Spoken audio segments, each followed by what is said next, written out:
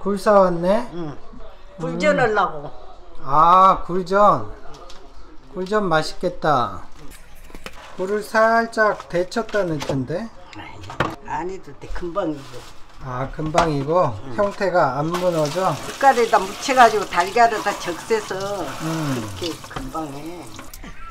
소금을 넣고. 그래가지고 묻혀주고. 껍데기 떨어지고 뻘물 나오라고. 싱싱하대.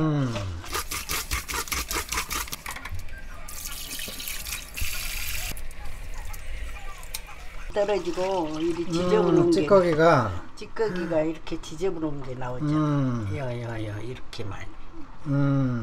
그러네. 굴을 잘 씻어야 되겠네.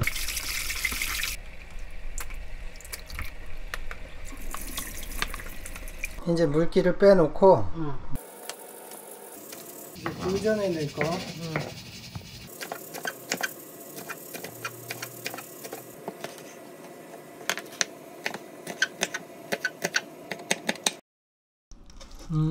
굴을 물기를 빼.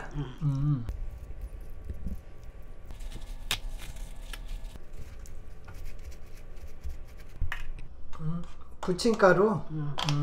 그걸 좀 묻혀야 되니까.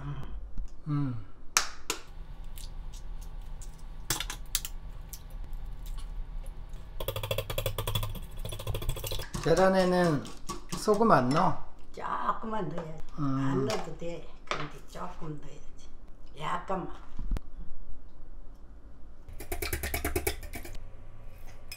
야채도 넣고. 이게 데치면 향이 빠질까봐 이렇게 하는 게 더 맛있구나. 물기가 없이 해야지. 이렇게. 여기다. 이제 물기를 뺀 굴을 그 부침가루 묻혀주고.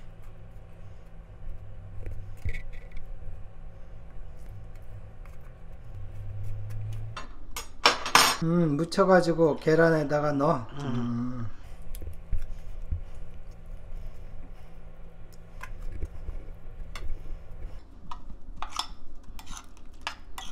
그렇게 옷을 잘 적셔주고. 이래가지고 이제 건져서 하면 돼.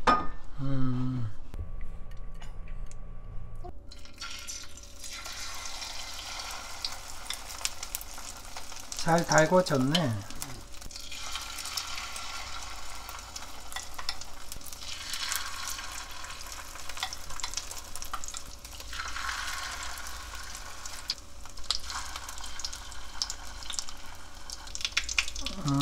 굴을 한 개씩 하는 게 아니구나. 조그마니까 두 개씩. 오, 맛있겠다. 색깔이 이쁘다.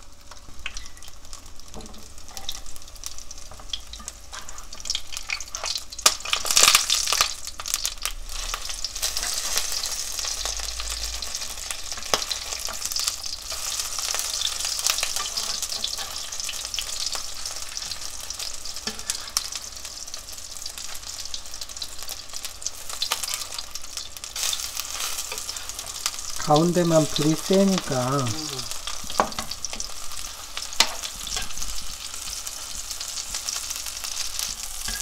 아, 굴향이 좋다. 벌써 금방 익나봐. 금방 익어. 이거 데쳐서 하는 거 아니야. 데쳐서 하면 편한데 향이 좀 덜하죠.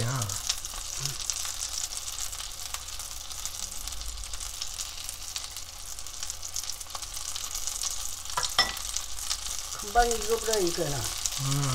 얼른 뒤집어서 꺼내줘야. 굴이 생각해봐. 금방 익어. 그러니까 생으로도 먹는데. 그때는 하나씩 붙였는데. 이러면 익어버려.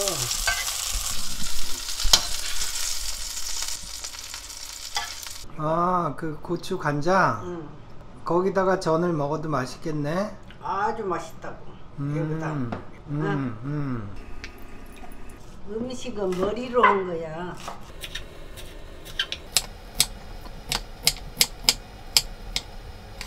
청양고추 삭힌 거라 안 넣어도 돼. 청양고추. 청양고추도 하나 썰어 넣으면 맛있어. 매운 거. 더 썰어 놓은 게 낫지. 그러니까 건져 먹으면 맛있지. 이거 아주 맛있지. 이렇게 먹으면 더.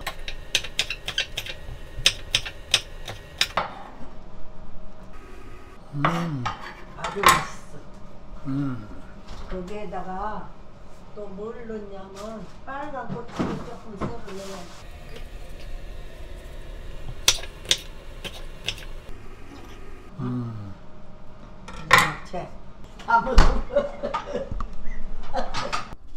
이것도 부채도 얼마 안 되게끔 아예.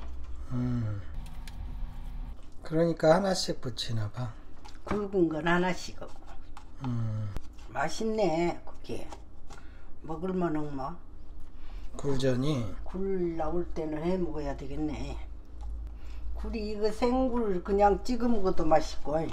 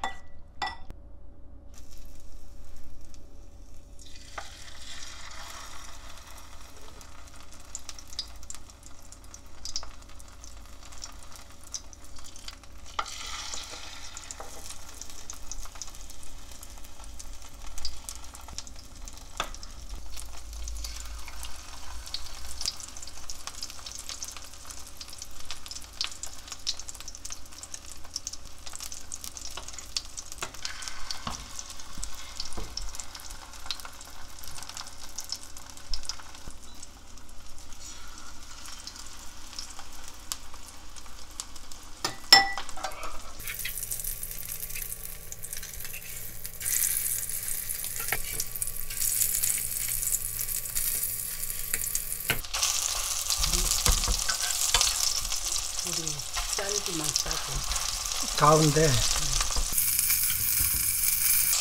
금방 익어버려 이거. 빨리빨리 뒤집어야 돼.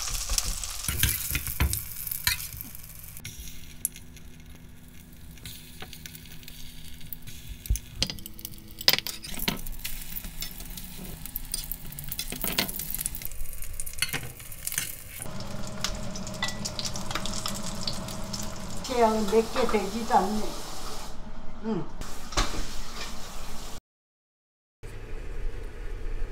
맛있네. 밥을 안 먹어. 야, 이거 안 먹어.